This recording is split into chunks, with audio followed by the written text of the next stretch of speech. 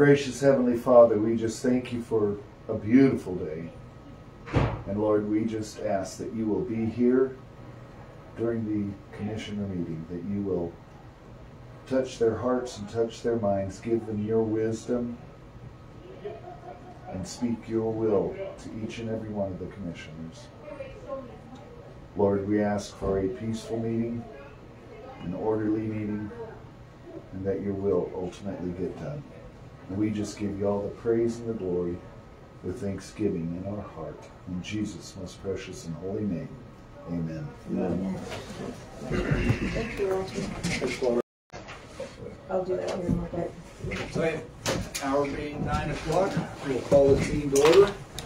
Commissioner Todd, leads the pledge. Pledge allegiance to the flag of the United States of America and to the republic for which it stands, one nation, under God, indivisible, with liberty and justice for all.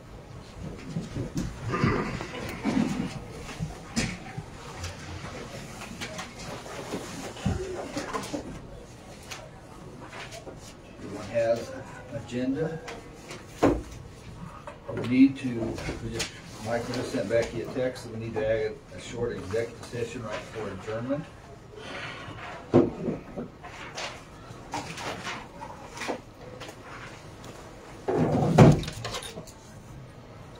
So that's right after the elected official department? Okay.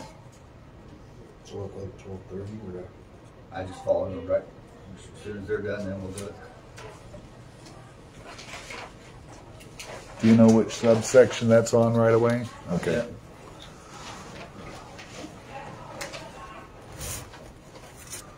Any other changes to the agenda?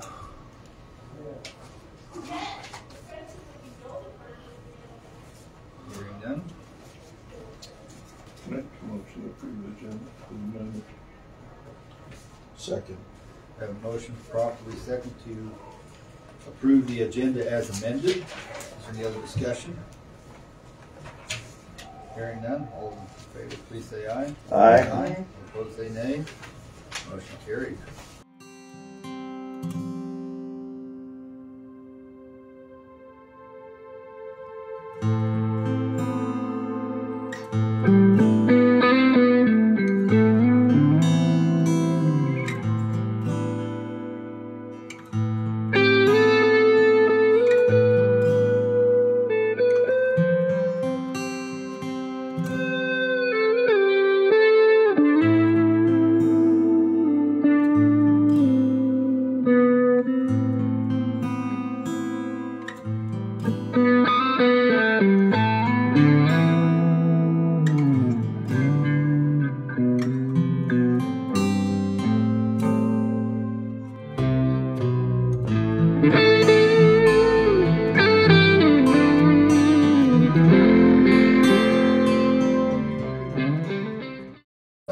We'll bump the consent agenda up in front of the bid opening. Move forward with that. Anything need to be changed on the consent agenda or pulled from it?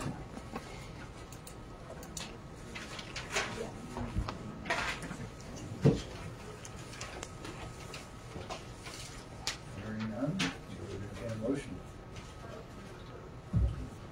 Make a motion to approve the consent agenda as it stands. Second. I have a motion properly second to approve the consent agenda as presented. Is there any discussion? Hearing none, all in favor please say aye. Aye. Aye. All opposed say nay. Motion carried.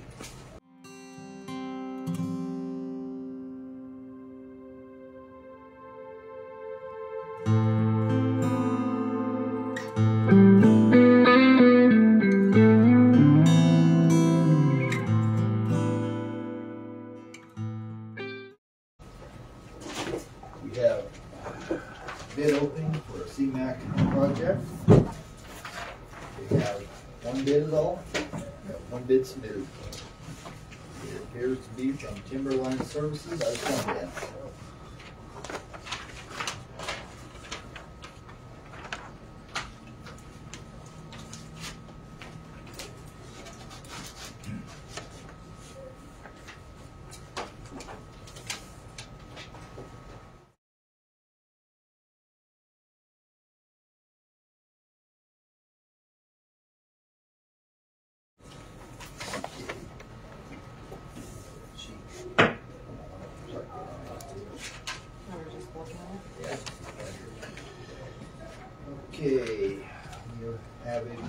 fund for 10%.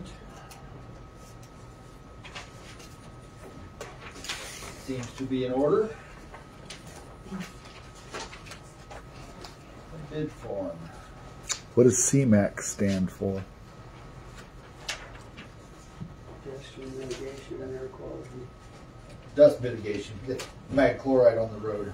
Oh, okay. Bid fund. That's the stuff you can't grade afterwards, right? And you can if it's wet. You can? If it's wet. If it's wet, okay.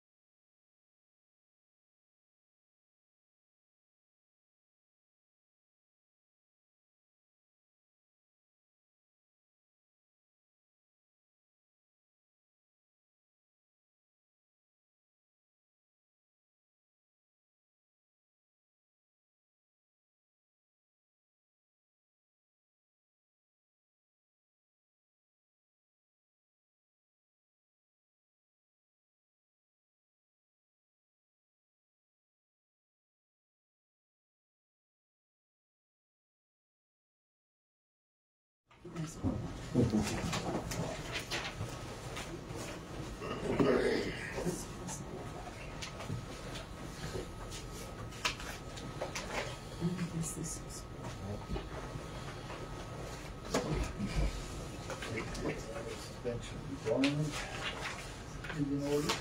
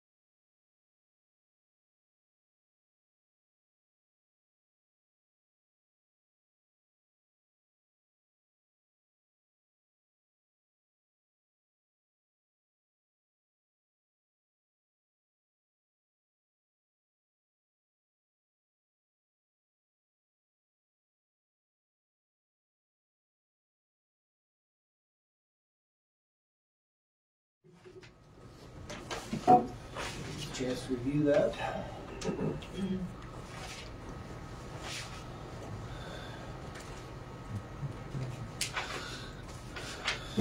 That's when all complete and in order.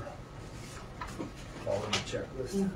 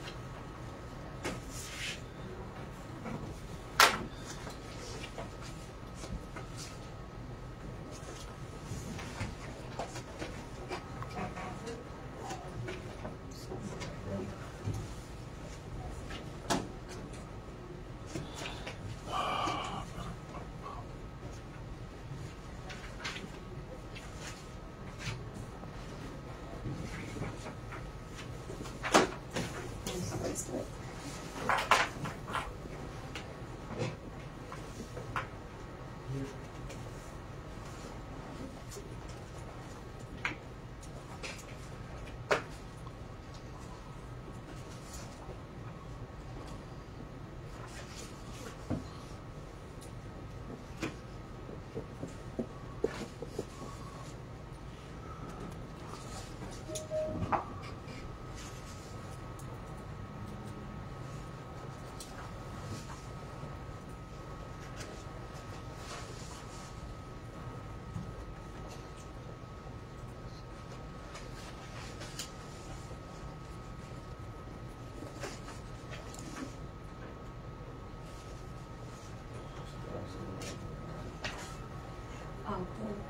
This is all the things they have to put in the packet, right? There's a checklist. Yes, that's what we was going through, a checklist right here of everything that's required.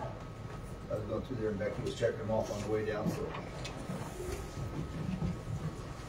Which road is this for?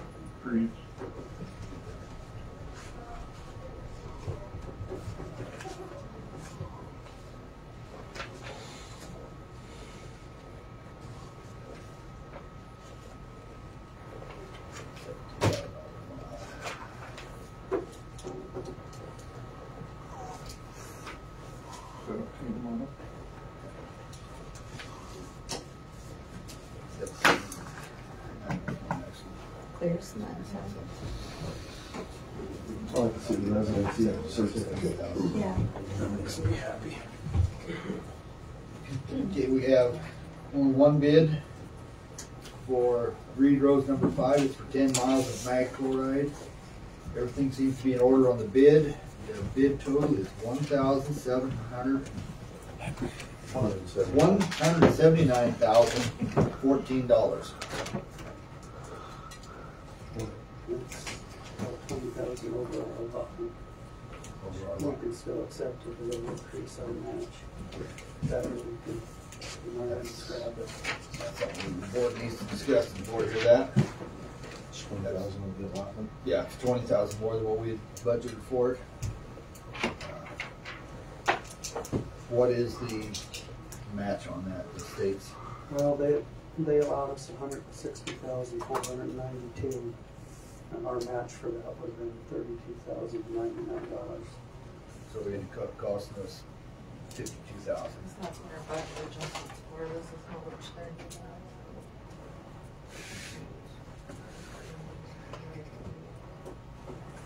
What's the board's pleasure on that? We want to, we have to take that out of, Your county road fund, your grant match. yeah, whichever one of the two accounts. If we move forward, if we can accept the bid or we can reject it. If we accept it, we'll have to come up with the extra 20,000. What other bid opportunities do we have? Who's available or could do the job even Well, without bid? it's got to go out for bid. We want to have it was advertised like it was properly, like it's supposed to be. We only got the one bid. Yeah, I think your options are either accept it and then we pay the extra and just don't get called out and have to wait for the options. Commissioner Taylor? Why are we so off? Do we know? Why Well, is it I don't know, they cut back the funding, you know, I had applied for 16 miles and we weren't even in the ballpark on that, so we tried to cut it back to 10 miles and then get it closer to keep it, you know, what they want to pay. If we wait, it could cost us more. Yeah, I think it's good. If we delay it, it's probably could cost us more. I mean, our options for getting people to do mag chloride is getting smaller and smaller all the time. What was the addition on the county side? 20,000. 20% of 179,000 Yeah. something. 20% of So, that. Yeah. 50-some thousand now. An additional 34,000. Is that right? 20%, 179. Well, we budgeted for the Some of it's 20,000. budgeted We've for. already got some of it Yeah, budgeted. the 20,000. Yeah. So now we can get an additional 14 or 15, right? 20% of that. 20% of 20,000. 10%, 100. 17, It'd be 34. 34. 34,000 actually. Well, we budgeted. The total. Yeah, total. So it's got this right left in this gravel. This one is gravel. What happens in there? 46,000. You gonna use much out of the miscellaneous gravel account? Hopefully, all of it, yeah, Okay, so, we need it for sure. so I can't pull it out of that. Is it eligible for the county road fund? Should be, that's, what we told them that, shall we? That's the big one. We can pull it out of the county road fund. That's the, like 3 million in that. I'm okay with that. That's the one that's really restricted to what we take it out of, so if it's eligible for that. you Right, can- and that's usually what that match comes up Okay. with. So.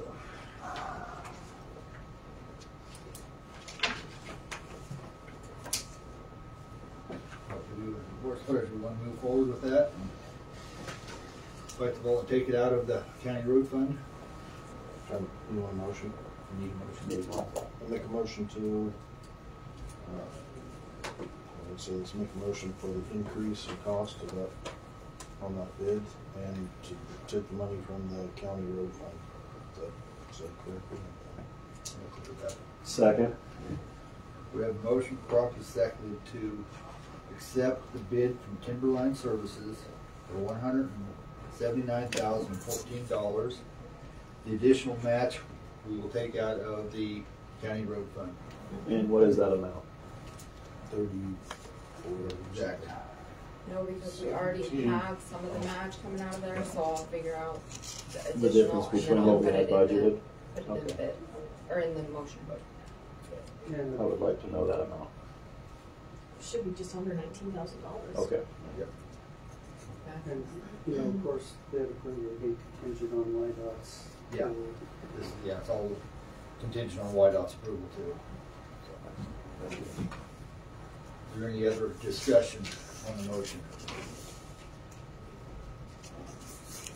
Hearing none, all in favor, please say aye. Aye. All opposed, say nay. Motion carried. There's, yep. Becky will grab that exact amount real quick here while we're waiting.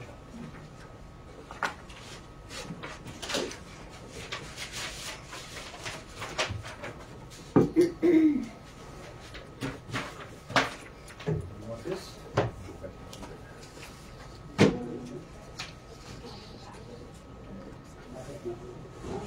I'll take it, but I'll clarify with her first, because I want to make sure that she doesn't need to use it first.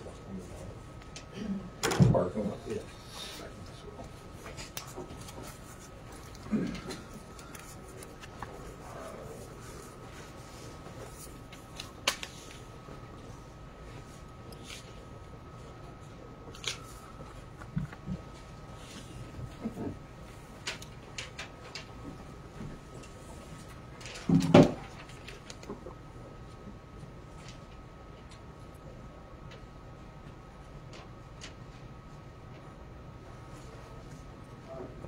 Fully included.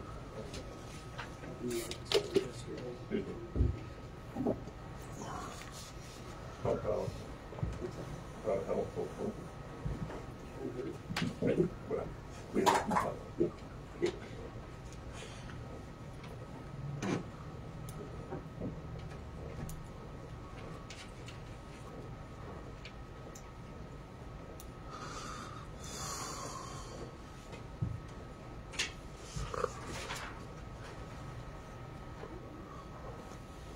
So 13,000, because we're already taking 32,000 out. So, So the total amount we'll pull out is two of that together.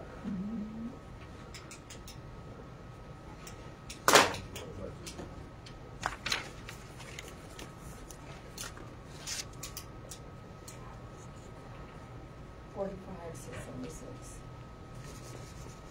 The others are the three taken out. So this is the amount that we're going to Yeah. addition. Yeah. So the total amount of our match is $45,676. We had already budgeted $32,099. So the additional amount we'll have to pull out of that account is $13,577. Thank you. All right. Any other questions on that before we move forward? Okay. So I already made a comment. Oh, is that the bid? Yeah. Next up is public comment. There's a public comment this morning. Hearing none, we will move on to Road and Bridge. Jim, you're up. Yeah. Can't leave. She's like, I'm out of here. The Dewey Road Bridge Culvert project should be advertised starting next week. I think we've got the bid open set for June 5th. I think the first meeting. There's something else I wanted to present to you guys about. I know when we ordered the new blade, we discussed the possibility of maybe keeping the one we were going to trade in on it. I guess I was wondering if you guys see if that was still a possibility, or we're going to go ahead and get rid of it. I think we would, whatever your recommendation is, I think what the board would honor, you know. I guess my thoughts on it were as much trouble as we had keeping blades going this winter, it would have been nice to have an extra one. You know, just keep it as a spare, basically. I don't, yeah, if you reached out to RDO, I don't think they have a problem with us keeping it. I don't think they would, but I can call them. I would be comfortable make sure if we had, what was the trade-in allowance? on it? 50,000, basically, they just reimbursed us for the transmission. Okay.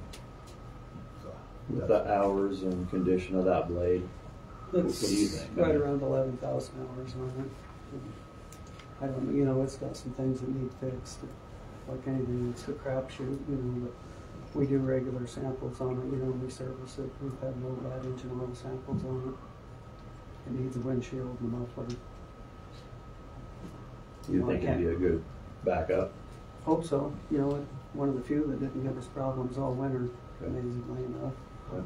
But, I mean, who knows? was that a cat or deer? It's a junk. That was a trade-in. 772B. Well, I guess you reach out to RDO to make sure you don't have a problem with us keeping it. That's the blade we did just stick a new transmission in, so. Right? Well, and now I've got a couple guys up on the Mallow Road repairing some fence that we damaged in the process of moving snow. Flagging roads, obviously. We've been doing some spot graveling. That's pretty much what we've got going on there. I did have a new employee start yesterday morning, so we're back to the staff we had. Anything else? Pretty calm out there? So far. Okay. All you have? Yeah. Anyone else have any comments or questions for Jim? Thanks, Jim. Thank you, Jimmy. I'll give you the comfortable copies then. This is James. Ahead. Yes, we are. We're looking at a schedule.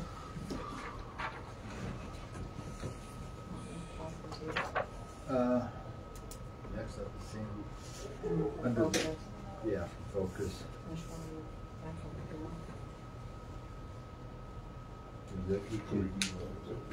Yeah. You ready for that, Michael? You do that executive session now? We had scheduled. Yeah, let me get the statute. Okay. Oh, 405A, I think it's III. Litigation, or employment. No, litigation. Possible litigation. I is litigation.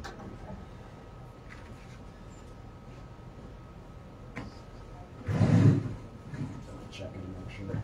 I'm sure you have it right one.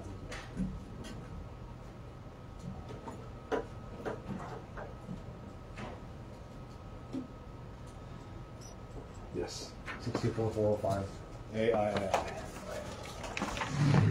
oh, I'm gonna have to do the.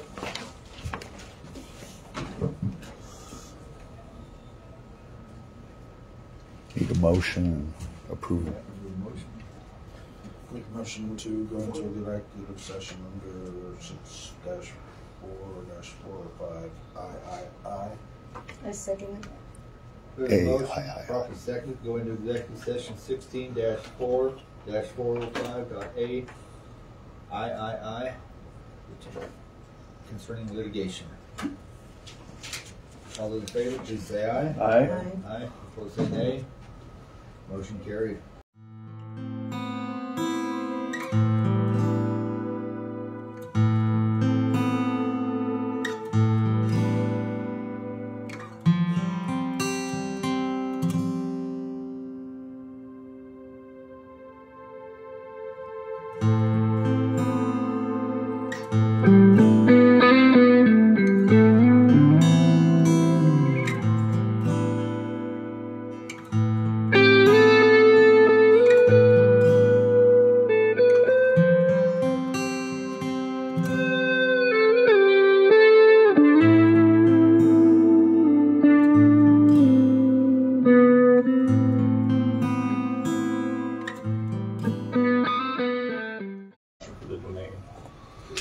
Thank you. Back on. Okay. You ready, Becky? Okay, next up is focus. All right. Thank you for allowing me to come and talk to you guys. My name is Sandy Stevens, and I know Mr. Stolken, the county attorney. Your report. Down Taylor. Nick. I think we met, I was giving you the rent check. So with me is my board president, Bill Dinsmore, with the Crook County Family Violence. Nice to meet you. And my advocate, Katie Gold. And some of you guys may have recognized her. Her mom and dad is Deb Gold and Donna Gold. And so she grew up here in Newcastle for her whole life, and she's worked for me for about 8 years. So the reason why I'm here today, a couple different reasons, is I'm sure all of you have heard, Focus is going through a transition. And with that transition, I was contacted by the Attorney General's office, our funders, the Division of Victim Services, to assist Focus during their time of transition. Part of my job as the Executive Director of Crook County Family Violence and Sexual Assault Services is to help programs when they no longer have a director or they have a new director that is struggling. And so when I got the call, it made perfect sense for me to come down to assist for a couple different reasons. It's in the 6th Judicial District, so a lot of the people that I deal with Focus dealt with as well when it comes to our judges, our law enforcement, our probation and parole. It was a good fit, and also a good fit because it wasn't quite that far. For last year this time, I was assisting the program over in Bighorn County and making that drive over the Bighorns for quite a few months. The other thing too is, while we're here, wanted to talk about our lease that we have with you folks and to possibly renegotiate it. Since my time being down there, and Kaylee as well, we've noticed some things that we would like to make some changes to that just didn't make any sense to us. And such as the partitions that were up there, I call it the Great Berlin Wall, to where these partitions were encroaching on the common area, to where I know that in the past the former director stated it was because of confidentiality and whatnot. And we can have that confidentiality by closing the curtains or the blinds that are there and shutting our door. The other issue that I was having was with that third room, having that door to where people would go to that door and knock on the door in order to get access into Focus, and saw that there could be not only some safety concerns with that, but also confidentiality as well.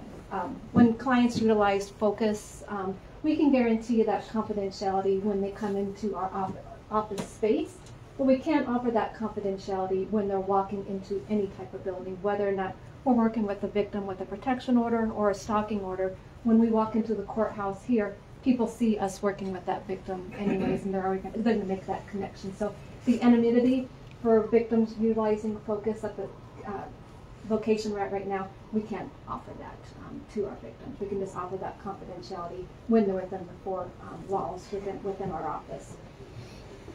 Some of the other changes that you guys may see is the Division of Victim Services is moving into the future where they're going to be regionalizing programs and they're diversifying the funds. And what I mean by that is our federal funds are getting less and less. And so how are we going to be able to provide services to victims throughout the whole state of Wyoming? We have 23 domestic violence programs and not enough money to fund all the programs. And what is that going to look like? So the position that Weston County was in with Focus, they thought it was a really good time to start diversifying and regionalizing programs. And so, which would mean my program is going to be doing the Focus program, making it into one, with the transition of possibly where Focus is dissolved. And that's going to be up to the Focus board on whether or not they do dissolve. But the Attorney General's office gave me permission to tell you guys that the Division of Victim Services will not fund Focus in the upcoming fiscal year. That starts July 1st. Those program funds will be coming to Crook County for us to be serving the victims in Weston County. Which comes to Kaylee, is she will be my advocate here in Weston County. She'll be down here full-time, working from 8:30 to 4:30, and then I will still be working in Crook County and administering the grant and overseeing both programs. And I have another advocate from another county that is going to be moving over, and that advocate is going to be the advocate that goes from Weston County to Crook County. So we're mirroring my entity to look, we're mirroring Focus and Crook County to look like my program. So whoever is working in my program, when they go down to Weston County, it's the same. I've been doing this for 20 years, 18 years as a director. In Crook County, we've only ever had 2 directors. We started in 1983, and that director worked there for 20 years in June of 1983, and then she retired, and the director passed away, and then I stepped in 2004.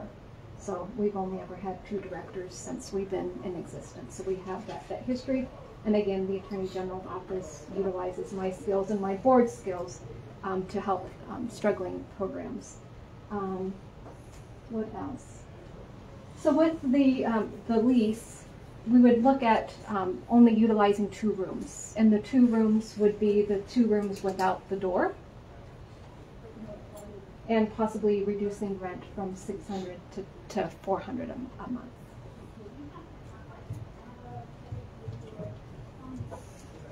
Is the room you're talking about, that's the one that has the outside access door to come in? Yes, yes. Okay. It just didn't make sense to where if the advocate is working with a victim and someone comes knocking on the door needing services, well, when someone's knocking on the door, your first instinct is to what? Is to look over. And when that person looks over, well, that person that's receiving services now sees another person that's wanting to receive services. And that person that's sitting there talking to the advocate, I can't guarantee that that person's not going to go say, well, I saw Betty Jo knocking on the door for Focus. I wonder what's going on in her life. So at least if they come in through the main door, they're going to come around. Like I said, the Berlin Wall has been taken down, and there's still another divider there that County Attorney Stolken and I talked about earlier today. Is I'm okay with that coming down. He's okay with that coming down. So we have a clear visual. We just don't know who owns that partition, and it's a pretty heavy-duty partition. I don't have the capacity to take it apart. It's like you're going to need some tools to take it apart, and I'm only 5 foot, and it's like a 6-foot partition. But I'd like to take that down so we have that whole common area for everybody to enjoy, to make it look more professional. And so that was the reason for cleaning up that back area. While we were cleaning up that area, I called it phase 1. And when Kaylee and I went downstairs, we saw a huge mess. And part of that huge mess was just a lot of Focus's stuff that was just kind of thrown down in there.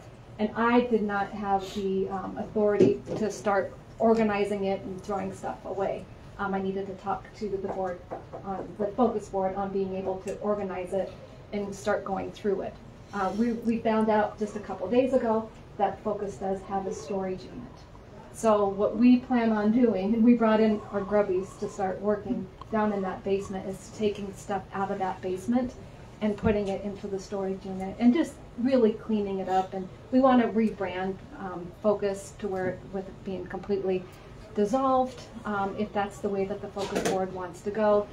We can give the victims of Weston County a fresh new approach to where it's going to get done right this time, and so get the best services. We've also are no longer going to be doing victim witness.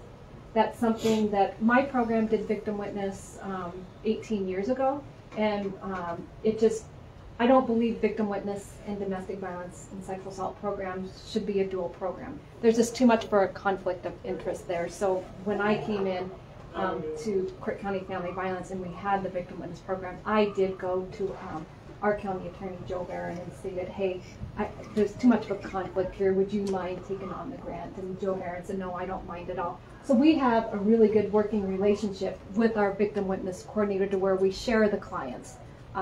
And where we're located at right now, it's perfect for when we have clients that can come in that we know that they're going to be utilizing the county attorney's office. Kaylee did one just last week with a young gal that was being stalked, and her father came in wanting to know the process, to where we took the father right over to Miss Kim and gave that warm handoff to Kim, because she's acting as victim witness right now, to my understanding, without even receiving any of that funding, to where Focus is receiving all that funding right now. The Attorney General's office and the Division of Victim Services want to give that grant over to the county attorney's office for them to start utilizing that program. So I think that we could work quite well together. Just the past month that we've been here, we've shown positive relationships within all the tenants within that building. We've gotten compliments on just the way that we clean the area up, just our professional behavior, just being open-minded and just setting a whole new tone. And that new tone is going to look different, to where we just really want to be able to come in and provide the best services that we can. There's going to be time for this transition period that we are going to ask for some forgiveness as we're learning your guys' style and you learn our style, that we may be short-staffed for a short period of time, but working with our victim witness programs, we can help with that. The victim witness program receives two different types of funding, and that's the victim witness funds and surcharge funds.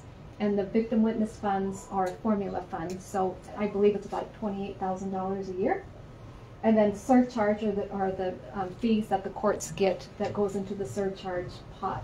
And that's roughly about $8,000. And that's going to fluctuate year to year depending on how many criminals are having to pay into the surcharge funds. It goes to the state. But there's additional funds that the county attorney's office could write for, and that's VALA funds, violence against women. Those are competitive funds, so those are just some things. And Kim will have to do some training and whatnot, and that's one of the things that our program would be able to offer, is to do that. But like I said, it works great in our county, and I don't see why it wouldn't work well for Weston County, because we are all within the 6th judicial system. So some history on that wall. It was never there to really separate the entities because of any issues between the two entities. The previous county attorney asked us to purchase that to separate the possibility of somebody that the county attorney may be representing and somebody that you may be entertaining in your offices, potentially colliding with each other at the same time and having issue. Now, I don't have an issue with the wall being gone. If Attorney Stolten feels like that's not an issue to me, I don't know. I don't know how the wall helped anything. Because they still have to walk all the way out and around that wall, versus if a victim comes in, it would be less them walking further forward. They can just do this straight across. See, I was under the assumption back then they were going to come through that door, that other door, and that was the reason for the wall, to prevent seeing people coming through that other door. Visually, I can see that where they're coming through that third office space where you have that entry door to where when they do come in. But technically, if they're coming in through that door, yeah, I could see where that would cut them off to where someone from the county attorney's office wouldn't necessarily see that. So I think there's just, you know, we've got that pendulum, and it's like, which one's going to cause more harm for clients? Every client is different, and it's going to be unique and individual, but our office right now, we're located in between DFS and probation and parole. And it's worked out really well for us because of most of our clients that we work with either have DFS involvement or probation and parole involvement. And I don't know. There is no perfect solution when we're working with victims. I just wish that we could just take out that whole confidentiality, because we're not able to 100% guarantee victim with confidentiality, and neither for safety. I mean, we're dealing with someone right now that's upset with Focus and has put something on social media. Not so much threatening Focus, but he's pretty upset that he thinks that Focus tore apart his family. And that wasn't the case. Focus just provided a resource for this victim, and the victim took that resource and relocated. That was that victim's choice to do that, not Focus's. But either way, we do take precautions in what we do, but we're not going to be able to always guarantee safety for ourselves and our victims. Kind of like with law enforcement officers, every day they have challenges.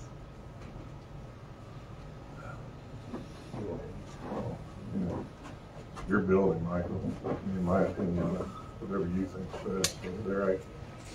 Well, the first point is that the wall, I don't know how much, if you guys saw that wall, but it was just like the partition. Yeah, that was kind of professional, but the rest of it was like an accordion. It didn't look professional at all. I guess the theory on the doing it in the first place was good. I just don't see how it is any more confidential than what Sandy's proposing, especially since they could just go right in, turn left, go right in. So yeah, they're actually, with that partition, they're actually walking further into the county attorney's area versus, and they're going to be closer to your offices versus if that partition was down, they can just come into the door and make an immediate left. So. Theory was good, practicality was not so much. Yeah. We just don't know. So you got, it's the county's partition? Yeah. Okay. So Alex bought it. Okay. It's your partition. So where we got to figure out where to put it then. Yeah, and then take it down. So you don't want the room at all with the door in it, and that's kind of part of your proposal to degrade the cost of.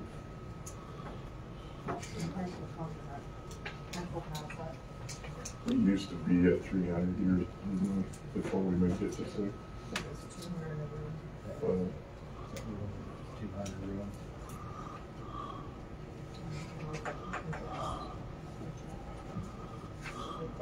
The old contract? Well, broken off it. Miss Kim said that to me. Yeah. You know, that's, I mean, it'd have to be worked with, be an office space we could rent to some other entity, but it'd have to be very careful who was rented to because of the situation down there with the attorney's office being there.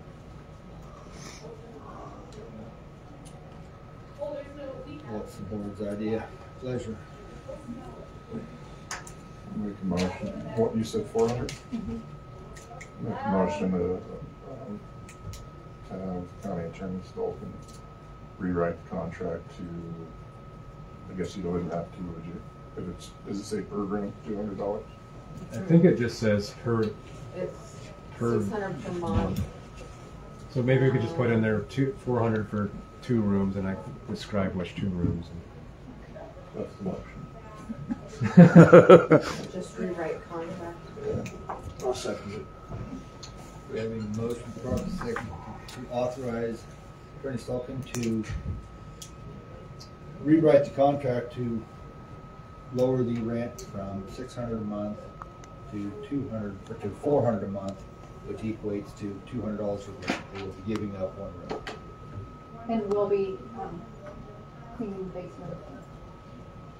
And what's the name of standard? Is it gonna stay under focus or is it gonna be? Thank you for bringing that up. So starting July 1st, we will probably be doing the name change, but we have to do the bylaws and the articles and our duns and our SAMs in order to make that all official.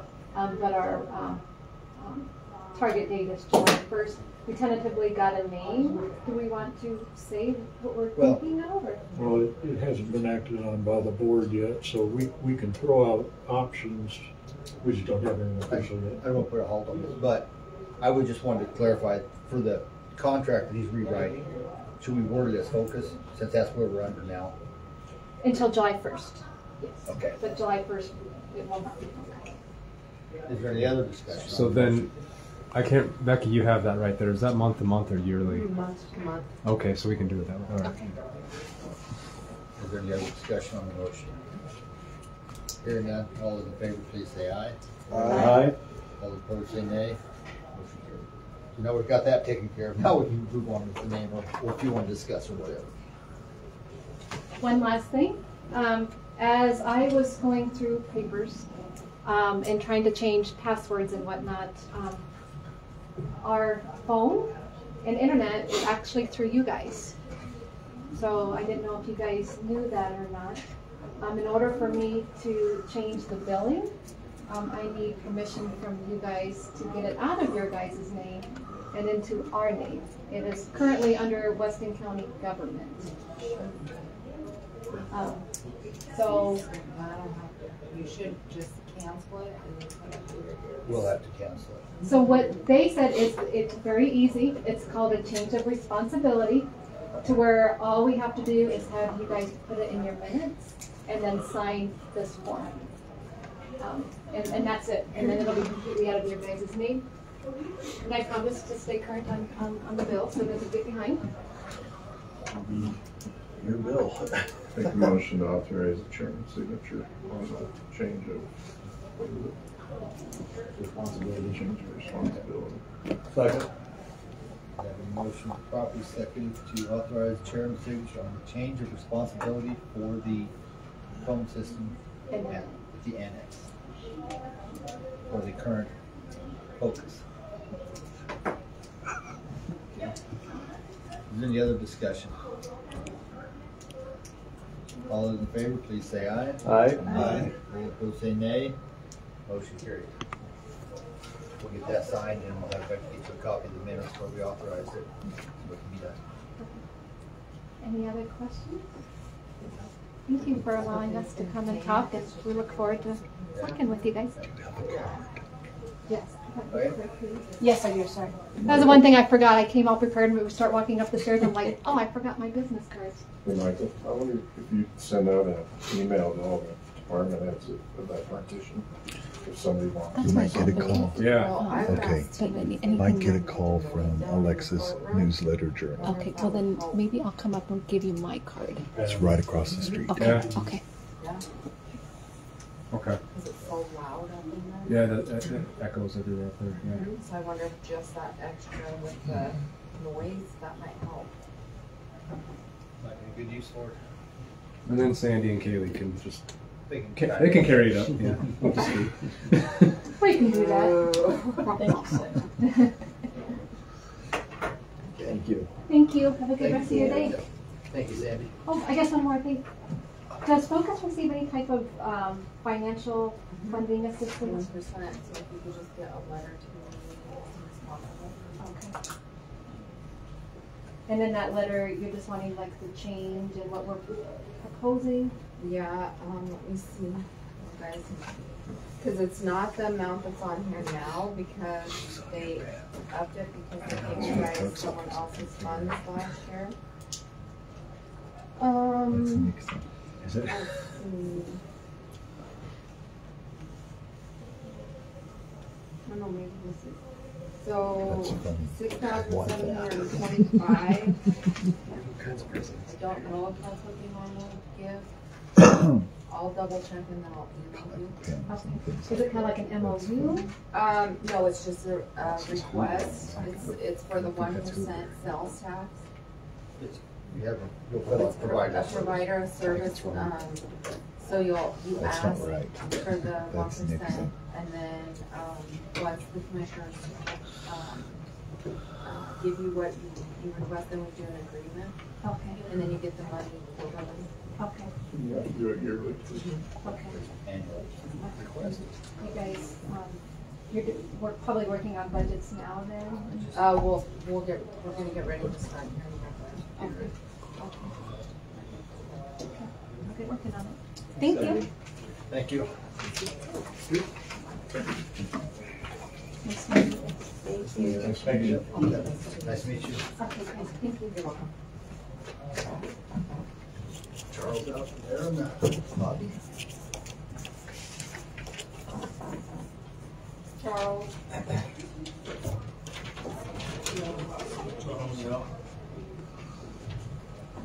You're up, Charles. Let's go. I guess questions about our internet service and stuff, or whatever's going on with our. Yeah, whatever you guys got, let me hear it.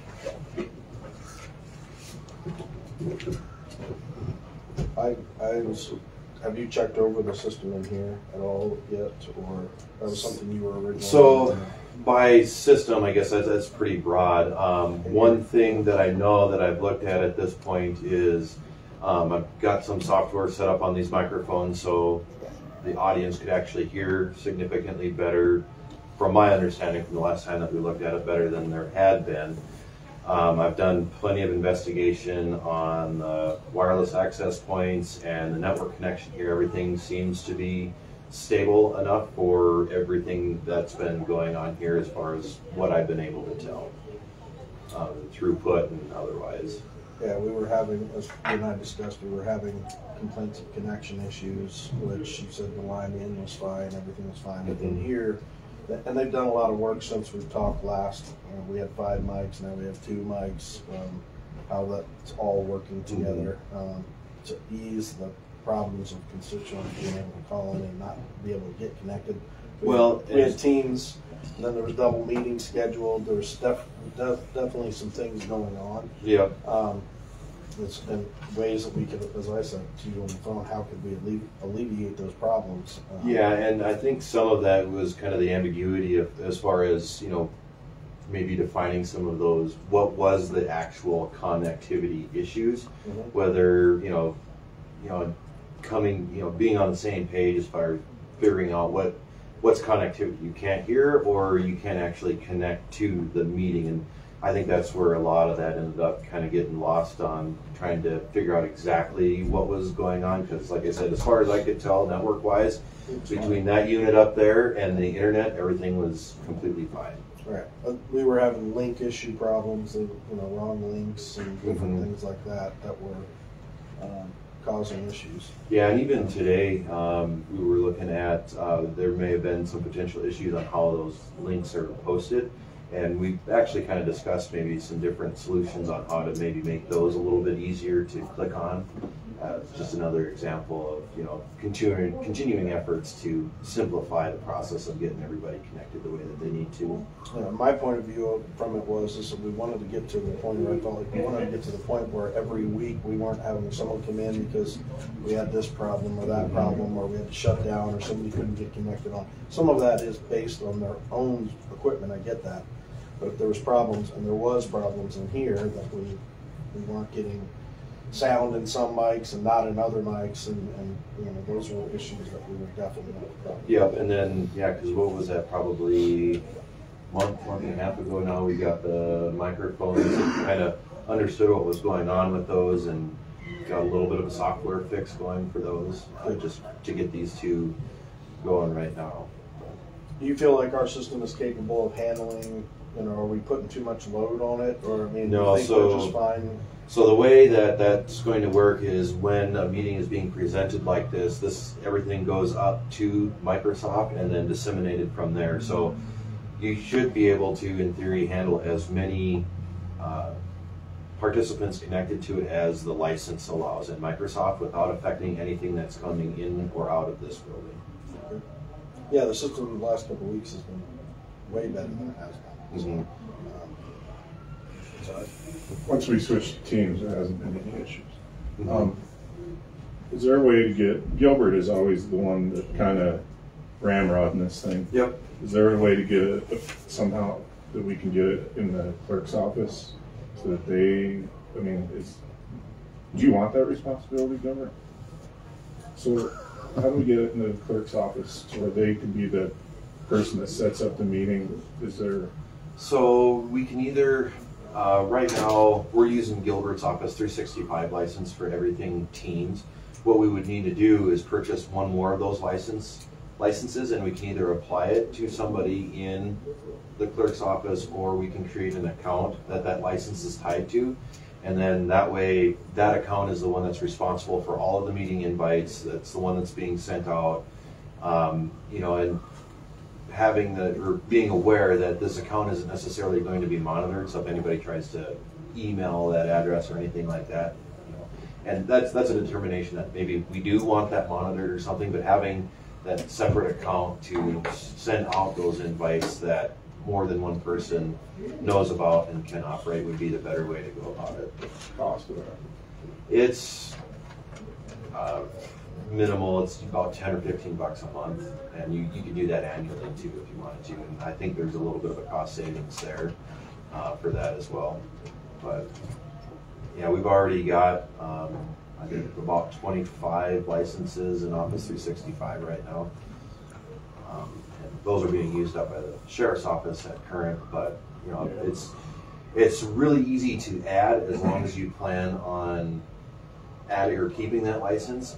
And usually it's better to do annually anyway, because you can't actually remove licenses until they've been in effect for a year. So once a year, that number kind of needs to get audited to make sure we don't need to subtract, but we can always add at any time. Can it change hands? Like, can you apply one license that's no longer being used? Say we take it out of the clerk's office and somebody else does it. Yes. You can switch the ownership of that. Yep. Yeah, we can change that at any time. Like I said, it's more difficult to remove licenses than it is to add, and then moving them between any of the accounts is not an issue. And that may be where it might be easier to do kind of a shared account for that kind of type of stuff. And then, like I said, that's the account that sends out all the invites, but then somebody's going to have to be responsible for monitoring unless the premise is set that we don't want that account monitored. Yep. I have a question on the difference between Teams and Zoom. I know if you have Zoom, we could actually be recording our meetings ourselves. So you can record in Teams as well. You can record in Teams also? Yep. Okay. Typically, how many are allowed? You said that the license is specific on how many could log in. I don't know off the top of my head how many participants can participate in one particular meeting at a time. There's actually two different types of meetings that you can do too. You can do just kind of a standard meeting like how everything is set up now. Because as it sits right now, anybody in this meeting could technically hit unmute and then just start talking over the top of everything. You can actually set up kind of more of a broadcast type setup where you can only invite, it's two different invites. One is actually a participant in the meeting, and then they can actually chat back and forth. You know, that's kind of the premise that everybody trusts whoever you're inviting to that particular meeting. But then the second one is sent out, and that one's actually, like I said, it's kind of a broadcast there, and that one will actually broadcast everything with like a 4 to 5 second delay kind of on purpose. And then you just have the viewers that are doing on that one, and that one can't be interrupted. And I can get some of those numbers to you on kind of the differences of those two, but I know there's a significant amount of viewers or participants that can partake in a particular meeting. Like say if 100 wanted to participate, that would be that's well within. Yeah. Okay. Yep. Exactly. You know, you're talking there. Somebody could unmute themselves and talk. Is there a way that you could actually say somebody doesn't even realize their mic's on and you can't get their attention? Can you go in and then mute them? Yeah, so so with what's up here right now, I could go to any one of those participants and mute them. Okay.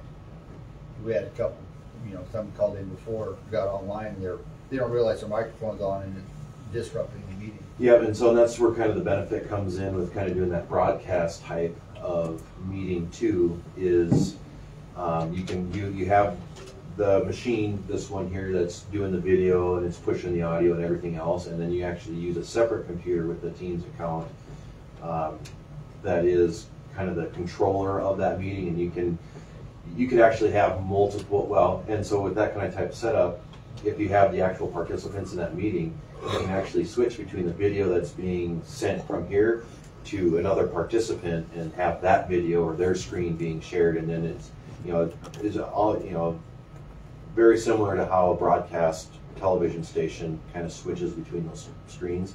You can actually do that within Teams and a Teams meeting too. Yeah, and then with real quick with that, you kind of want to make sure that you have that designated person that has that instruction, knows how to do it, and if that's something that you guys actually want to do with that kind of type of Teams meeting. Would you be willing to maybe train? Oh yeah. Yep, I've actually done a couple of those different broadcast setups before. Just kind of as an example, I didn't have anything to do with this one, but this last Christmas we were still a virtual holiday party, and that's exactly what they did. Is everybody in the company had the meeting invite, just had 4 to 5 second delay on that, and then there was a couple of different controllers, and it was actually kind of neat because they're actually bouncing between Rapid City and Wall as far as who was actually broadcasting their content at that time. Are we utilizing all our licenses currently? At the current purchase number of licenses are totally utilized. I got one other question. If we open it, with open like this, is there any risk to our security on our servers? The meeting as it sits today, no.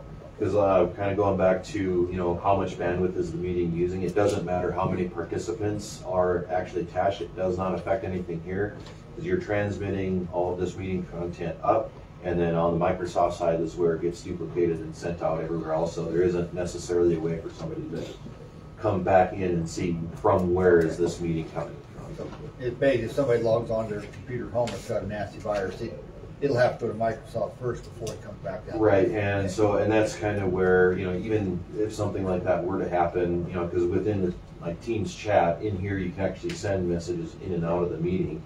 If they try to send files, well, whoever's participating in that meeting actually has to do something and click it or download it and then run it. So that would probably be the biggest concern as far as something like that happening. But as long as nobody's really clicking on anything within the meeting content that's coming from an unknown source, other than maybe here, where obviously we're sending out agendas and stuff like that, because through this meeting, technically, the previous minutes could be disseminated through the meeting itself if you wanted to. Okay. A lot of questions. Anyone else have any for Charles? I guess, Yeah. I'd like to get Gilbert off the hook too, because I don't think it should be his responsibility, and poor Gilbert, we keep bugging all the time. So is that a possibility to change that to where, I think one of us should have a password also, because it's our computer and our TV screen. But if the county clerk's office is going to set it up for us, that'd be super. But I think we should also ask to have some training on how to possibly record our meetings. So we have them. And that would be the only thing that I would ask is maybe have 1 to 2, maybe 3 people that designated for that kind of training, and then those would be the ones that would be responsible for making sure that the meeting's going and working the way that we want it to. And then if we want to, and how you want to set up the meetings in the future, if you kind of want to do that kind of type of broadcast deal, or if you just want to keep it simple and keep running it the way that it is right now. We want to be able to push a button and have it just go bloop. Yep. That's what we want. Yep. If I understand right now, for us to do that, to get Gilbert off the hook, we will have to buy another subscription. Another license would be beneficial, and that'd be, and there's a lot of stuff that actually comes along with that license too, and that's something that we've been trying to push the county towards, is having an Office 365 license for everybody, kind of getting rid of or migrating over to the Office 365 mail system, because at that point everybody has a license anyway. It's just kind of a matter of making that migration process, and so I mean, we could definitely do it today, but in the future I would hope that everybody would have a license of some sort. Isn't that kind of what the sheriff's deputies were saying that they would like? They already have it. He's Yep. one, they've already, they're getting us a quote together because as far as the safety aspect of it, Charles has been pushing for a long time for us to do this. Is So there a major cost increase? So it's different because right now today, because there's a monthly cost for just email, and that's charged by mailbox, and then separately the county traditionally would have to purchase all of the office products, and then that was a charge maybe once every 3 to 5 years. Whereas we're kind of shifting that cost into a monthly or annual cost, but then it includes all of the software updates and benefits that using Exchange Online Office 365 comes with. So we're kind of shifting that cost out there. And the actual mailbox licenses are, I don't know, about $10 more expensive than what's being paid today. But then, like I said, you're getting a lot more out of that dollar than what you were originally. it's a really scary price. He's shown it to me before. Well, and so and the other part of that too is it's not just kind of that annual cost, but there is going to be a one-time upfront cost that we would charge to make sure all of the emails in the existing system get into Office 365. And that's part of that cost. Mm-hmm. Yep. Charles, since you don't come here a lot, I'm going to switch gears on you. When you're talking about the emails, I was talking with our chairman about this morning. Why I get more spam, more of these, I'm in wherever and I have $50 million and I want to give you half of it, or emails from each other that we're really not sending. Why are we getting so many of those, and is our email really secure? Because I don't even get that much email personally, spam, through my regular email, but we're getting a lot of email that just has nothing to do with county business whatsoever. So to be honest with you, I'm not entirely sure what JubJub has in front of their mail server as far as a spam filter is concerned. Our proposed solution does come with a spam filter in front of Office 365 on top of the Office 365 offerings, and that really limits it down. But there isn't ever going to be a one thing fix all, because even within our system, it's adaptive. It always changes to try to find out what a lot of those emails are, and there's other stuff that we can bolt onto that to try to continue to limit those bulk messages that come through. And it's a double-edged sword, because a lot of times the spam filtering will get significantly better, but then you're still kind of checking your spam mailbox to make sure it didn't grab something you weren't expecting it to grab. Yeah, this isn't even in my spam mail. It's my Yep. government email. It's coming through to that point. Yep, and that's going to be where the big difference is between your commissioner email and your personal email. Is your commissioner email lives on, I believe it lives on the website. And there's going to be stuff out there that's scraping for email addresses. It adds them to a list and then just sends it, and it's just throwing whatever they can at the wall to see what sticks. And so depending on, like I said, I don't know currently what's in front of JubJub. I haven't really investigated it. I have very simple access into the county email system as it is, and that's essentially to set up email accounts and reset passwords as needed. But like I said, I don't know entirely at all what's in front of it to try to filter as much as that as it could. Did you get another proposal in front of us so we can see it? We're getting one put together. I'm asking for a lot, because a lot of our stuff is out of date. Not only that, but he's working on our cameras will be updated with what's been happening inside this room, with things being taken. Our cameras have to be updated. Taken? Oh, I'll explain that later. Yeah, it's kind of interesting. Some of the sensors on the cameras have been been sun faded pretty We're hard. gonna get cameras outside. We've already got that. It's in the works. Yep. Our servers are outdated. The Microsoft 360 Office 360. or Office Yeah. 360. What else? Some of the switch infrastructure we were looking to get upgraded to. In fact, I brought one with me today in lieu of getting some cameras set up A and lot stuff of like our that. stuff is hit End of life. end of life. Some of it they can't fix anymore. The companies have gone out of business. Hence, you know, some of the proposals with the phone system we've been working on and stuff like that too. Oh yeah, sheriff's department's gonna be. Thanks, Charles. Thanks, Charles. Yeah, no problem. Thank you. Thanks for your time. Coming over, Charles. Yep. Yeah. Yeah. Gilbert. It's his birthday today. Oh, happy birthday. Happy birthday, Gilbert. Gilbert. Thanks.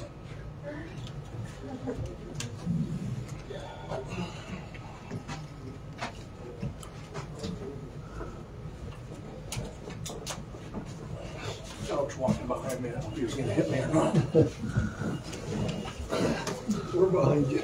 Well, you were walking behind me. I didn't know if you were gonna hit me or not. Good word, Gilbert. Tell us what you learned. So I went to the ambulance meeting. It was a good meeting overall, I think.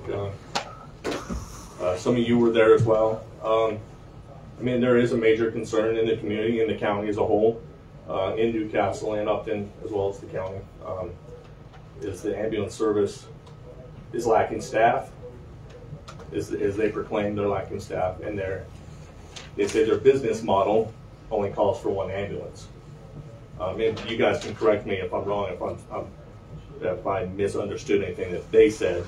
So currently, 9 times out of 10, they have 2 ambulances in town and one that's staffed, 1 paramedic, 1 EMT.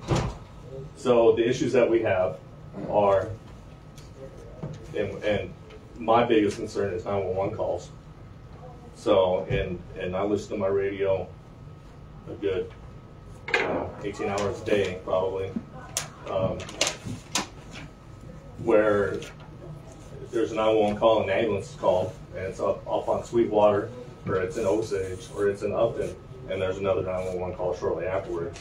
And they have to rotate that other ambulance from right, leaving that other 911 call waiting. And so far, we've been blessed that there hasn't been a bad call to where it's a cardiac, or it's been a bleed, something where it has cost somebody their life or something. To me, that's not acceptable. I've talked to the sheriff about it. I've talked to the mayor about it. I've talked to the deputies about it. And it's something that has been an issue for a while. The city has recognized that. They called a special meeting and it was addressed. Life flight, they brought that to the forefront as well. The reason why there's a lot more life flights, to me, they try to play that down a little bit by more sick people and more different things. A lot of that has to do with they have to wait that 45 minutes or an hour for that other ambulance to get here before they can send out, take that transfer. A lot of times they can't wait that, so they choose to take a life flight. I'm not against our ambulance service. Their staff is amazing. Their paramedics and EMTs do fantastic work. And I've worked with a lot of them, and I've worked with County Health, and I'm not against them at all. I think we need to work with the city and work with Upton and us together, maybe trying to help them recruit some more staff, or maybe go towards that ambulance district, kind of. Is that what it is? It's just mere, they're lacking the funding that they're getting from the Weston County to leave enough services here. Well, first they said lack of staff, and then they said it was their business model. So I think it's more their business model. They said in Gillette they only run 2 ambulances. I don't care what they do in Gillette. I'm worried about Weston County, Newcastle, Upton, Osage, the whole county. If somebody on Cambria Street and somebody in Upton, and we have back-to-back 911 calls, they can't take care of both at the same time unless they have staff. I'm not opposed to giving them more money if they guarantee us they have staff to run both ambulances at the same time. And right now we're giving Upton more money than what we are giving them. I don't, that's all your guys' deal and stuff. But we got to figure out how we can help them get more staff or something. And that ambulance district, I believe the city is going to try to work with the county. That's what they talked about last night. On trying to work towards that ambulance district, which gives us a mill levy and goes to ballot. I don't know how all that works, but that could be an option. So. The big concern, I was there just like you were, is 12 to 4. So the year prior we did 4 lifelines. We're already at 12 this year. And if you remember, I asked them, they said their business model showed 20 employees. And they only have 5. And they only have 5, yet they're way over budget on their payroll. And that's mostly because of payroll. But that number, 12 to 4, I mean, and we're not even halfway through the year yet. That's a scary number. And they're over budgeted on payroll because they have to pay overtime and all this stuff because they're lacking staff. But they don't market very well for our area as well, I think. But it sounded to me like, too, on the driver's side of it, the criteria that the driver needs to have for the buses and stuff isn't near what, you know, you need an EMT or whatever. You need a driver. Let's free up some EMTs. Absolutely. And it seems like that's a pretty decent focus right there, as long as they're employees of Campbell County Health, right? That was the criteria for the driver. Yeah. And then they can insure them. And it seems like that would be the entrance on that for freeing up those buses. You know, in Life Flights, at least they have a method of getting somewhere quickly that they need to. I know it costs them more. To me, there wasn't much time spent on the 911 calls because I had listened to the radio where it is taking over an hour to get that second person to the hospital, which to me is not acceptable. And then, of course, there's times where that second ambulance, okay, we're going to go drop this person off, then we'll go get the other one. Okay, you know, it's not ideal, but it's not an hour. In the first responder world, there's something called that golden hour. I don't know how many people have heard that before. I mean, you want to get people taken care of within that hour time frame. So that's what I got out of it, and that's how I feel about it. I'm willing to put ads on my Facebook page. I would hope the county would too, saying, hey, we're going to have an EMT class. Or, hey, if you're interested in becoming an EMT, if you're willing to become a driver, we need to help them recruit or whatever. You guys can work with them on the whole budget thing on what you guys want to do. But what do we need to do to help advertise for that on our website? For class? Well, if we wanted to put, like, say, Gilbert, whatever ad we develop, that we can help advertise if they've got one, or we can just advertise for them. For like EMT training. Right. They're going to have an EMT class. They don't put it in our paper. They don't put it on our websites. They market in Campbell, and you're supposed to be able to do a Google and type EMT class, you know, and then it pops up. And then if you're interested in Weston County, you go to Campbell County and do the classes. But it's not drawing local people, local interest. We want to draw local interest, which would help fill staffing here. So if we could, you know, help do that. This city though, during the meeting said I know, that I need to check into that. They couldn't put it on there because it was Campbell County, so we may have some statute or something that we can't do that either. I don't know, we'd have to look into that. But during the meeting, Stan looked it up just on his phone, and the last classes that actually popped up on his phone was like from 2021. June. 2021. Yeah, he said, right? Yeah. They did mention that they had sent us a letter on April 3rd. They hand delivered it. It's in for the 1% when we go through our budget. doubling what they had asked for. But when I was listening to the meeting, they said they wanted Osage's funds. Osage hasn't received funds for quite some time because they haven't They don't have an ambulance. had I think an they're wanting ambulance. Upton's funds. No, they wanted Osage's, is what they said. Well, during the meeting, what I said, I still believe that the original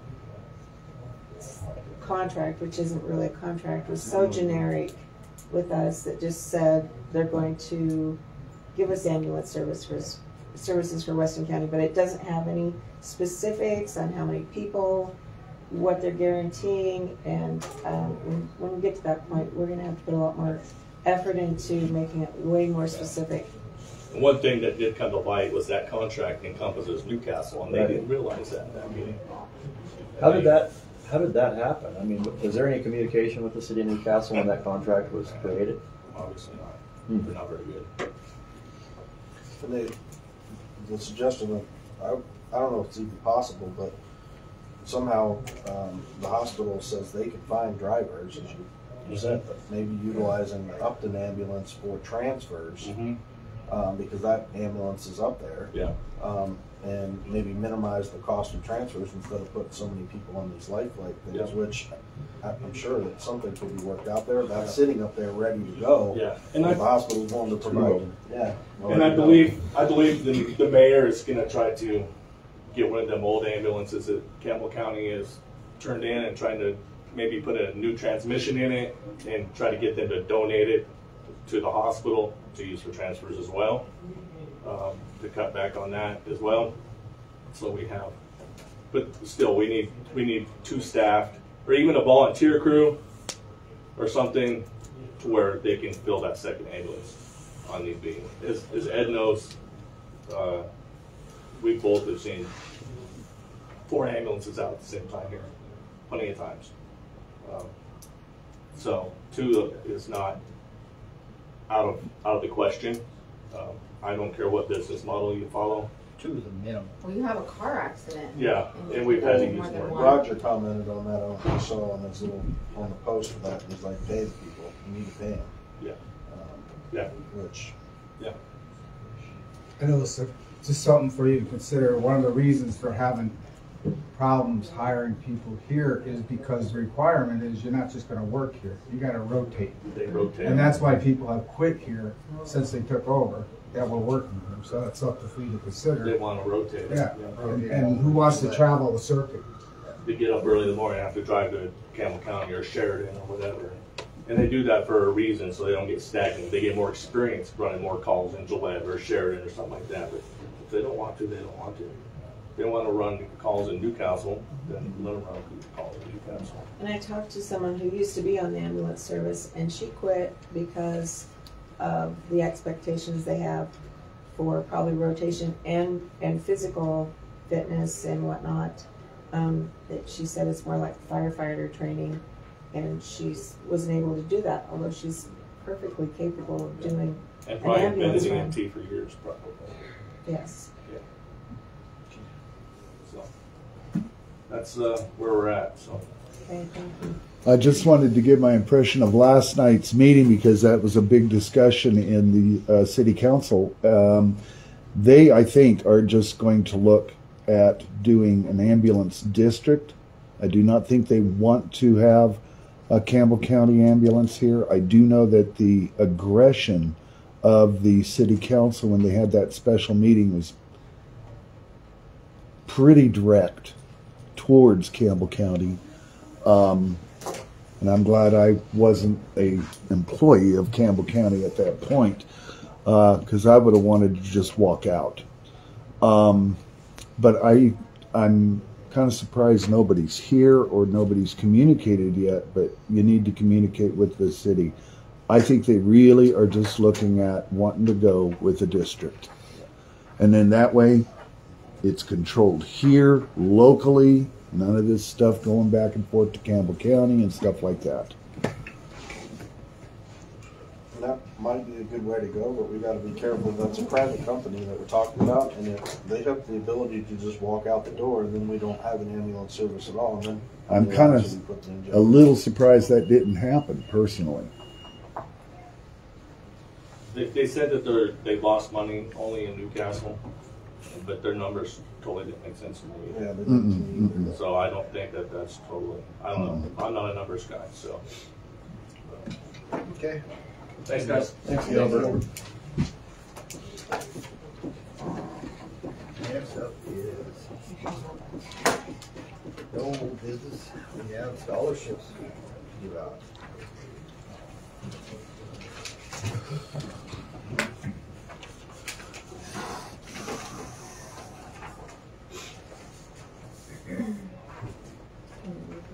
Yep. Yep. The tallies who came in.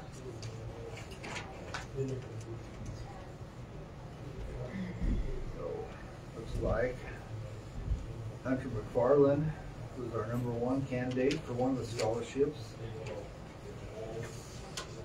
Gabrielle McVeigh was #2. And Holden Conkey was #3. And our first and second alternate was Keith Colburn and Riley Davis and Maya Peterson. That amounts to it. If one of the other ones don't take the scholarship, it'll revert to the next one in line. And our renewal is for Zane Osborne. I wish we had enough to fund all these kids. There was a lot. It was tough. There was a lot of good applicants. Okay, so I will find out the dates for the Upton and the Newcastle scholarships when they hand them out. Who would like to hand out the scholarship this year? Because I'll have to let them know so that your names can be put on the program.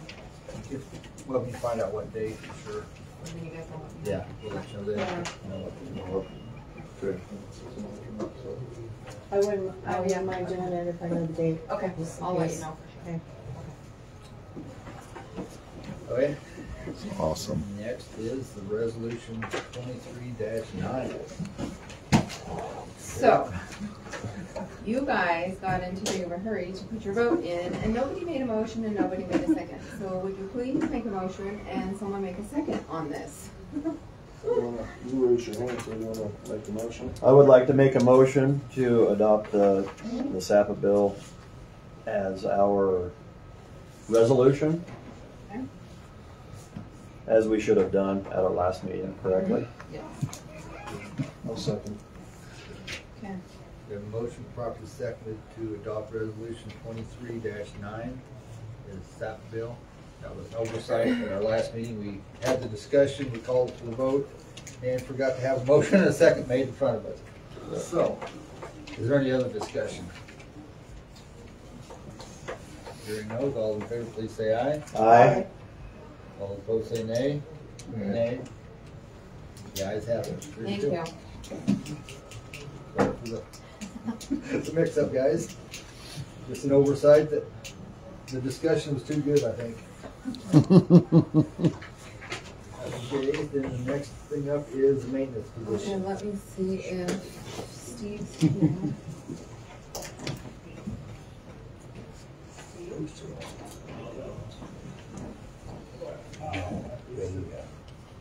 Okay. Nope.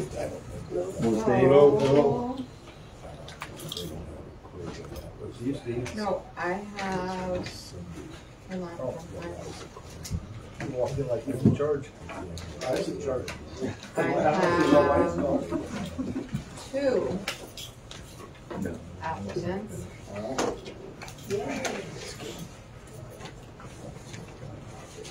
Steve hasn't seen one. Is this for his position? Unfortunately, yes. Yes, I get that.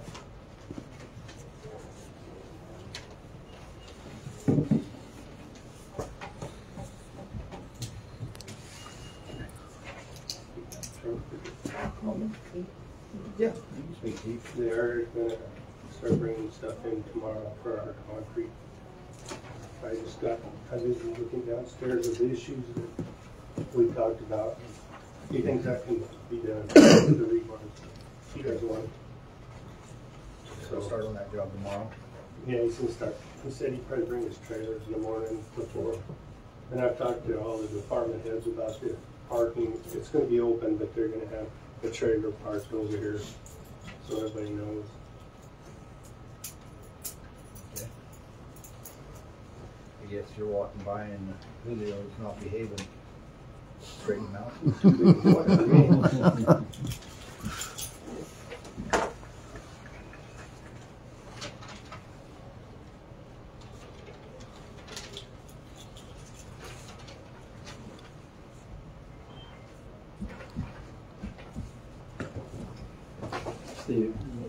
Steve, depending on the weather, did you have an idea when they probably would be done with that? With the parking lot? Yeah. No, what they're gonna do is, we're gonna make sure we get the parking lot problems, that we got into a little wall, then this area down here taken care of. I wanna make sure that gets done before anything, in case the repair people for the parking lot call up and say, hey, you know, they told me that a while back, they told me the end of May or 1st of June that if they show up or call me and say, hey, we can move this up, are you ready? We're gonna, so it's not gonna take that crew very long, you know, then they'll move to the sidewalk to fix that. Yeah, I would expect maybe a couple days of prep work and ready to pour out here in the parking lot. Yeah, instead of getting everything done, like I said, I'd like to see this finished out here, so it's gonna be a little inconvenience for a few days, but it'd be nice that it's fixed. If the asphalt guys are ready, they can be waiting for them then, or they can wait for us.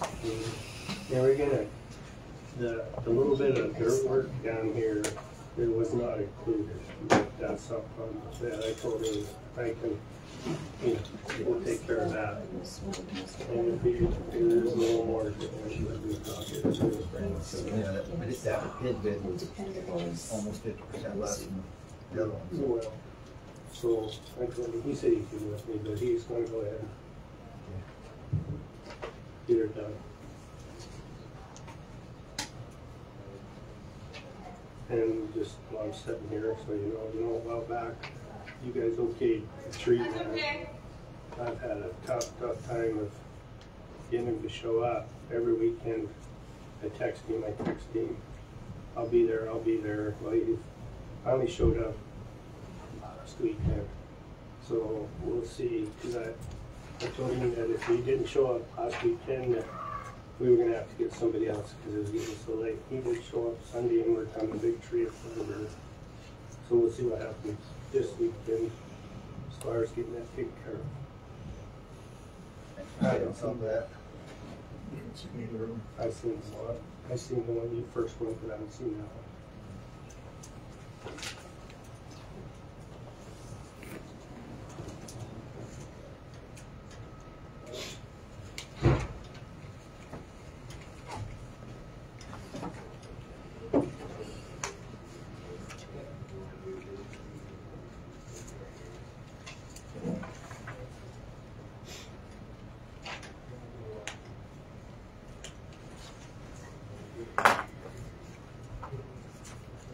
You've seen this one, Steve? The one he has, the one he's not. I haven't seen the second one that Don's got. That one he saw. This one he's seen, okay.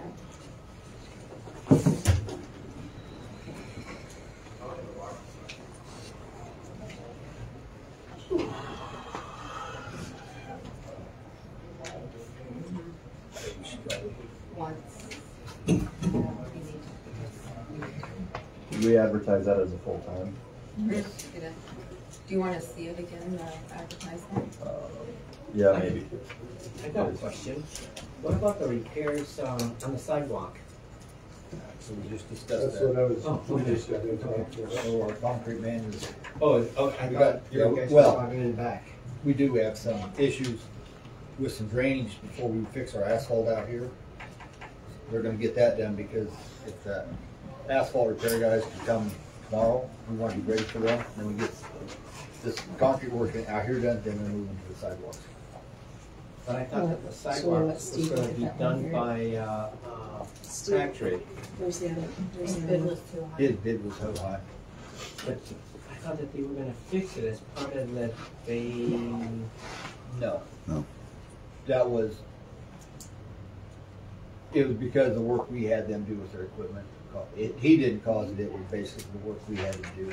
Oh, okay. And he was off into it, but we didn't expect him to do it because that was beyond his scope of work. Okay. Just thought I'd ask, I'm not No, him, yeah, he wanted to, he was gonna offer to help, but he was like, no, that sidewalk was our responsibility, we had that equipment in here to do all the work. The resolution. So. Good job. Way to go. Michael, should we, have sort of an extra session, discuss these two before we open, talk in open session? Yeah, that's probably a good idea. Okay. Would it be acceptable for Steve to be here since he's kind of with that? Because I am still full. Okay. So. That'll be aye. Yep. Make a motion to go into executive session under 16.405 II. Second. We have a motion properly seconded to go suspend rules of executive session 16-4-405 AII. Is there any just 3 ayes. Two. Oh, Two. Excuse me. Excellent. Make sure I said the right one. All in favor, please say aye. Aye. Thank you. Thanks, guys. There's a lot of ayes there. Yep, everybody said aye. Yep.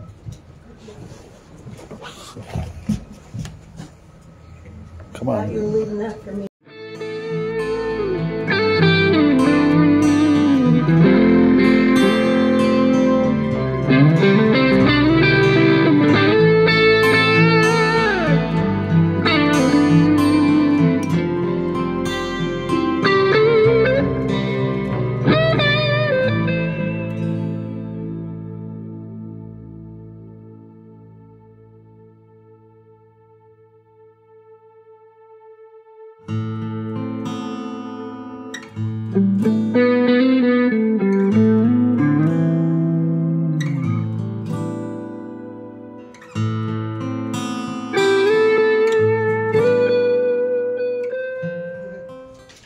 Ask Clerk Hadlock to visit with Maintenance Man Steve to set up appointment to interview these two as soon as possible, so we can move forward with that. Would that be like a special meeting then, if we do a special meeting or? We've done it before in regular meetings Yeah, we've too. done it in regular meetings. At the end of the meeting. That's 2 weeks. Or would you rather do it soon? That's your guys' choice. My choice would be to get them in here as soon as possible to not only, well, it's up to you guys. You and I'll visit and see.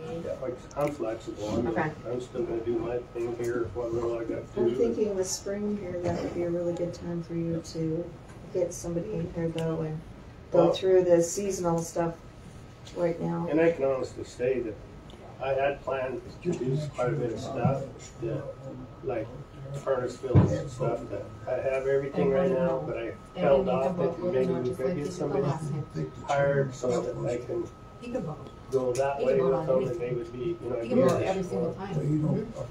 How about this, if we Yeah, you can vote. You vote every single have time. Becky work with Steve, figure out what, and the two individuals would be the best time, schedule a special meeting.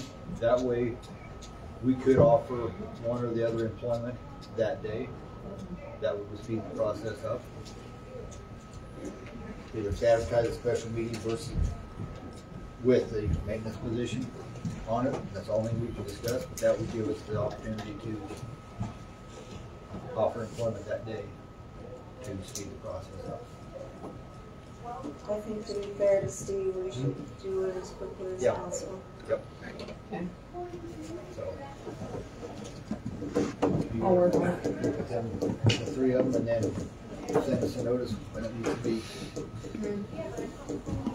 Because it's always been, or you say you have these meetings during the meeting?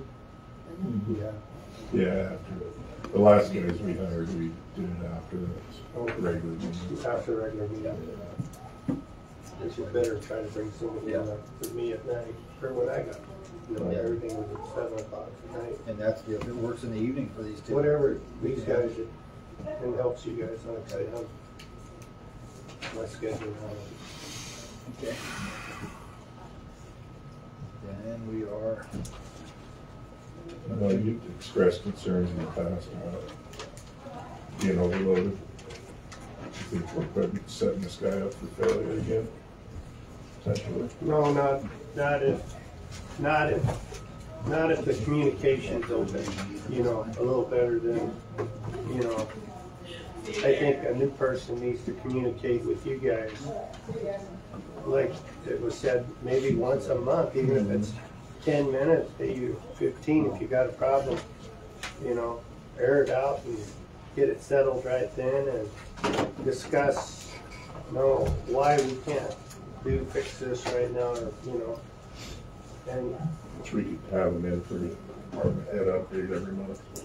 Yeah, and just stuff like that. So it kind of sets where they can really go and how much time you need to worry about, wow, how come I can't get this done and I can't get this done, and have a little flexibility, which I had a lot of flexibility, but if you're overrun at a time or two, bring somebody in to, do this odd job or do this, something like that.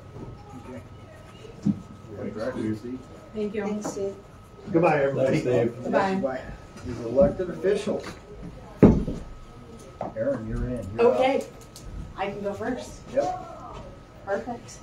So the last time, two times ago, Nathan and I kind of talked about bringing the UWB specialist. July 11th, she will be here. Okay. Do you want afternoon or evening? Doesn't matter, Friday. What do you think we will get the best turnout? Do I have a little better? This is the discussion over beef. So, yep, she, and then Micah Most, the, nutrition. yep, he's for the Northeast area, but he's based in Buffalo. They both have some stuff to present on, and so they're happy to come. And just so you know, July. Okay. Yes. I think. What day again? July 11th. It's a Tuesday. So that's recognition. Or evening. Evening, like 5, 6. Is that what you? Yeah. Maybe something like that. Okay. And then we can advertise. Yeah. I figured I would ask. You guys were a little more tied into the ag community than I am at this point, so. But yeah, Shelby would present, and then Micah has some of what his research was on, and they're also going to do a presentation for the 4-H kids on sometime that day. So, perfect. I will get that finalized. Could you also potentially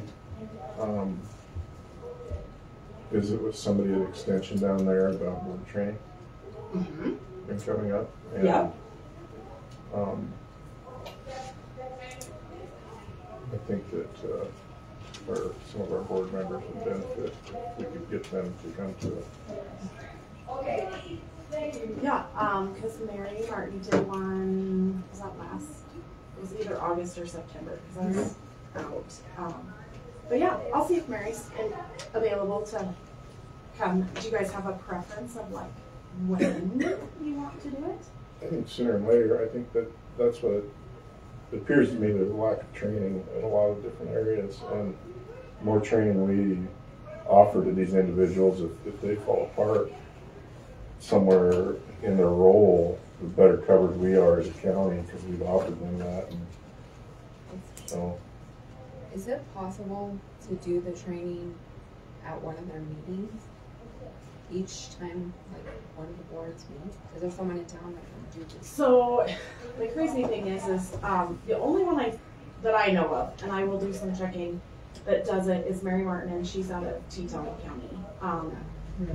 But that's not saying that she wouldn't be willing to do some Zoom And then they're in the process of hiring a new community vitality and health educator in Campbell County. So depending, the way they've created these new CVH positions is they can be like a community development, they can have more of a health. So it's a really wide variety. So it'll be interesting to see like who applies and what their talents are for that position in Campbell County. If we get somebody that's got some of that community development and some of that training.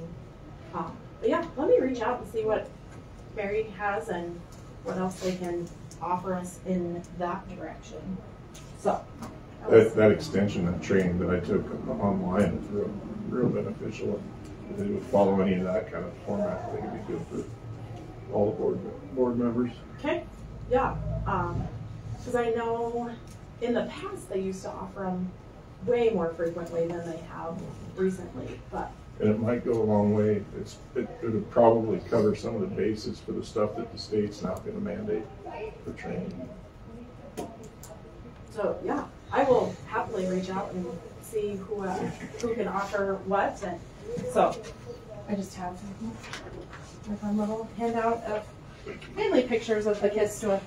That would be my if the training went along with the state mandate. Yeah, otherwise we're kind of what the mandates are. Yeah, we're kind of spinning our wheels if it doesn't. Any training would be beneficial. So not a whole lot has changed membership wise. May is kind of the pause before the absolute craziness of 4-H summer. We kind of wait for school absolute craziness to go for the next couple weeks. But we're 45 days away from camp at Mallow and 79 days until the first day of county fair. If anyone is starting to panic just slightly, then that would be where we're at. Ew, don't say that. School's not even all. So next Monday, Sunday and Monday will be the archery county shoots indoors here in Upton and Newcastle. And then on the 13th in Upton, they'll shoot the 3D archery course. As long as the weather is good, they'll shoot it outside in Upton. If the weather does not cooperate, we'll move inside to the indoor arena. But we're fingers crossed that we'll get a day like this and they'll get to shoot outside. We'll do all the lamb, goat, hog weigh-in and tagging on the 28th to get ready. So they'll tag, and then ownership deadline is June 1st. And then it's 4-H camp and showcase showdown and absolute craziness of June and July. So anytime you guys feel like jumping in and coming to see any of the 4-H activities, we'd love to have you. Not last week, the week before was National Volunteer Week, so we did some fun stuff for all of the volunteers and just tried to shout out to them, and then just some of the activities. It was really fun. We did a club meeting in Upton the other night, and they had done the same activity at the after school program, so one of the little boys got to stand up and teach, and it was like, that's what we're doing this for, is so that even at 5 or 6, they can stand up and teach their peers how to do the activity. So it's a lot of fun. Newsletter should hopefully be in your inbox this afternoon. I was going to go out yesterday, but I've had a sick kiddo, so a little behind. So any questions? Vicky's been teaching classes and just kind of status quo over there, I think. Okay. Thank you. I'll look into board training and we'll shoot for the 11th at like 5, 6 and go from there. Fortunately, something back in my mind that something's happening that day and I can't remember what it is. It's the day before your birthday. Oh, I know that. It's good for your birthday too. I know. So yeah, if you think of like and then once Micah sends me advertisement, I'll get it out and hopefully we'll get some people to attend. Yeah, it should be fun. I'm excited to have them in our neck of the woods to hopefully get the 4-H parents and help them too. So. Okay. Good work. Thank you. And I'm going to sneak out. So have a great afternoon, guys. So you're up next, Mike. All right, thank you, Mike Stulkin, County Attorney. Sandy, Miss Stevens from whatever they're going to be called, was in here talking about. They don't. It sounds like they don't want the victim witness funding, and we're going to try to get that for the county attorney's office. We've submitted our budget request, and we have a new line on there. Just so you know what that means, is that would be money we were trying to get from that entity, the state, the division. That's the grant. Yeah. So my thought on that is we have a full-time and a 40% time kind of person now. I would like to transition the 40% person to be the victim witness person. She basically does it already, and then get a third person to do mostly the, since we have that extra money to, hopefully, I guess, to do more of the administrative stuff instead of the legal work. So we'd have the legal assistant, which I'll get into more here in a minute, the victim witness, and then like a part-time, maybe 16 hours a week, just doing emails, copies, stuff like that. And I think it'll make it run much more smoothly. So that's what that means when you guys look at the budget request coming up. We did go to our, Jeannie and I did go to our training in Atlanta. I can tell you I'm not a big city person, but the training was very productive. I think we learned a lot of stuff that's going to help us be better able to prosecute some of these sexual crimes. And we really learned some pretty cool tools. It was amazing to meet attorneys from all over the country, top-notch, just top-notch counsel that, you know, you just need to be around that every once in a while. Another thing we have is, it's good to get these every once in a while. I'll just get you guys each a copy. These are one of the first cases that I was involved in when I was a deputy when I first came to Weston County. So these guys were doing illegal hunting stuff all over the state.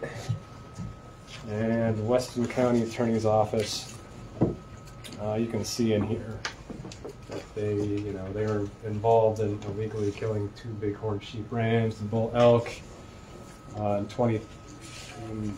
various things. In 2020, they were all convicted, including in Weston County. And as you can see, the Game and Fish Department gave us some kudos that this was successfully prosecuted down here. I think these were some of the first sentencings that I was involved in when I first got here. But it's kind of nice to get some kudos from Game and Fish Department. But these guys, the fines on these are kind of incredible. But yeah, so just for your guys' knowledge. The other thing I have is I am going to be asking you guys for some funding to get Miss De La Rosa a paralegal certificate. So she does an amazing job for our office, and I think that paralegal certificate will even allow her to do a better job. And with that paralegal certificate, I'm going to be also, the budget time's coming up, asking for probably a bump up in her compensation. So, not probably, but I will be. We'll see how that goes. So, those are the 4 big things right now. Does anybody have any questions? I know Jim had a new employee this week at Road and Bridge. How'd you guys get them together to do the new hire stuff? So Amber, he came up here today, so I don't know if anybody came up here when he was here. Oh, I didn't know he was coming up here today. I have an appointment with him tomorrow. I don't know. So. At 4:30. So you'll go over handbook and all that stuff with them? Yeah. Okay. Great. Okay, so I don't have anything. I'm just busy working on the budget. Everybody, all departments had to have their budgets to me yesterday. I had to have a proposed budget to you guys by the 15th. And then, once I get the special districts, we will start working on the budgets. Really, we can't start anything until I have this stuff from Susie, because we don't know whether we're gonna have to cut budgets. Dispatch is gonna be a major one that's going to put us kind of, we have what we gave them last year, that's gonna have to be bumped for sure. We have to know for sure if we're gonna have to bump it even more, so we're kind of at a standstill with that one, but. Does she know what you need, Susie? She knows what you She won't know until we get closer. Right, I'm saying, but she knows what you're waiting Yeah. for. Okay. Well, Susie's waiting on the Craig. Right. Yeah, she has to wait till she gets stuff in from the state. We've seen a preliminary on the Craig report, which they've got finalized yet. That'll give us a good indication of where we're at.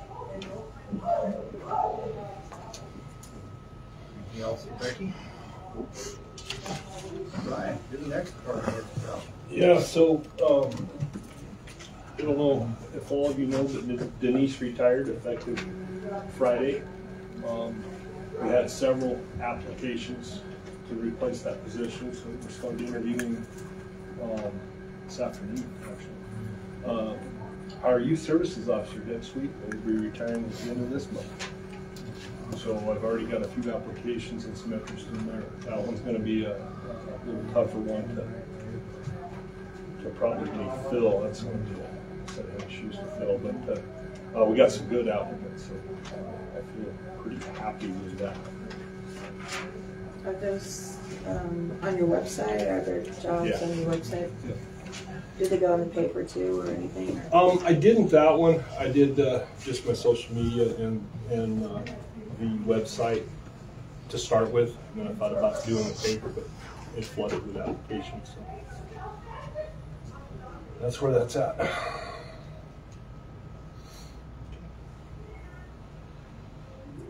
Anything new on dispatch or discussions coming up with them? Friday. Okay. So we will tear back into that Friday. Hopefully we can get something finished up, or at least real close. Are you feeling optimistic? None. No, that's fair. It's a good word. I like that one. That's fair. Outlines for contracts even being looked at? Yeah. Okay, good. So we are getting moving forward with that. Anything else for Brian? You're off the hook already, Brian. Have any other department heads? Looks like that is running to the end of our agenda then.